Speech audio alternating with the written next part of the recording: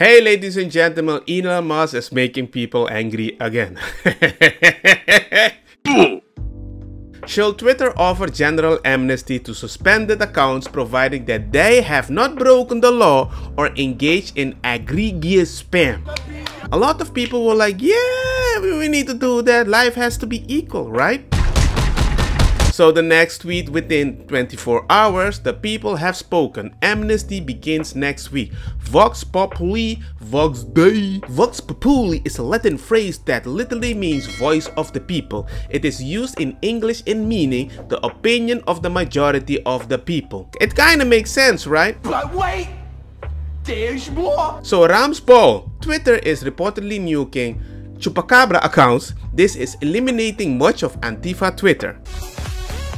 And Elon responded like a boss, removing child exploitation is priority number 1. Please reply in comments if you see anything that Twitter needs to address, which is a beautiful thing.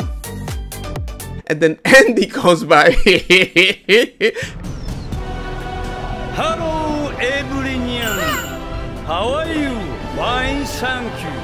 Andy now is coming there, our best gay friend. A larger number of Antifa accounts operate on Twitter to promote riots, give tips on how to commit violent crimes, and post names, photo, addresses of targets plus their family members. Yeah. Oh my god! And Andy now immediately fact checks with gangster stuff like Portland far left militant who repeatedly had his felony as an Antifa riot cases dropped has now been charged following a child sexting targeting online. What's happening? It keeps happening in left-wing majorities. I'm sorry! And I love it when people come by list of convicted Republicans, woohoo, chupacabras. I'm like, what's the point? It's both bad, left and right. Did I? No, yeah, I did it right. But the point is, why are they sometimes so intelligent they seem even stupid? And they always come with pictures like, Republicans, look what you're doing with the girls. I don't agree with that. You label me right-wing. I'm not right-wing, I just care more about my own kid, but you decide that you can decide what I want for my kids as if this is normal to justify this. Remember what the little boy posted with a naked man and they said drag isn't sexual. They can't try to gaslight, but they defended this and other little boys stripping for adult men, calling it costume chin. This is grooming. And the right wing's like, yes, I love how they molest the little kids like that. Go get them, Boy Scouts, go get them, priests. Please vote for our molesters and our pedophiles, Republicans say. Republicans, you're guilty, okay? And I'll tell you right now, the #1 reason they constantly talk about pedophilia is because it's going through their heads. Non-stop, they're thinking about kids, I guarantee it. The reason Tim Pool wears a beanie is because he's trying to contain the pedophilia that's in his head. That's why he's always talking about it. He's seeing it everywhere. Why? Because he's projecting. Shut the front door. I don't want the left version, I don't want the right version.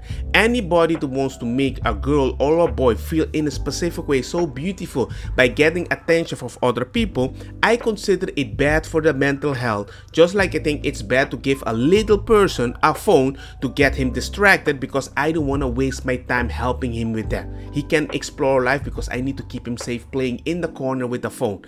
Everybody have a specific opinion. But when you come and tell me the people that want to diddle little kids, right? They can't control themselves. We need to help them understand maybe they have trauma.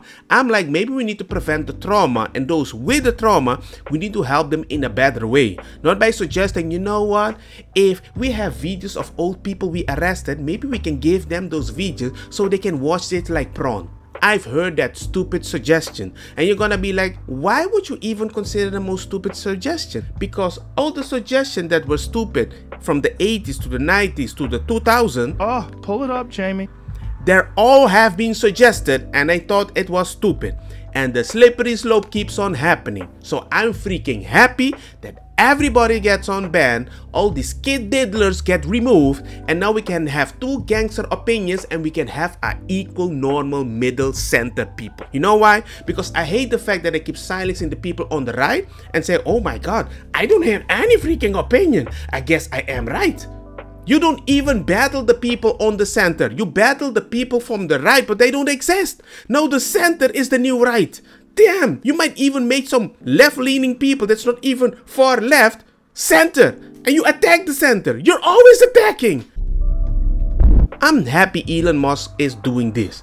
Maybe he's not the best person, but if we don't have a center, a balance in our lives, I don't want to share your world in my world, especially with my kid.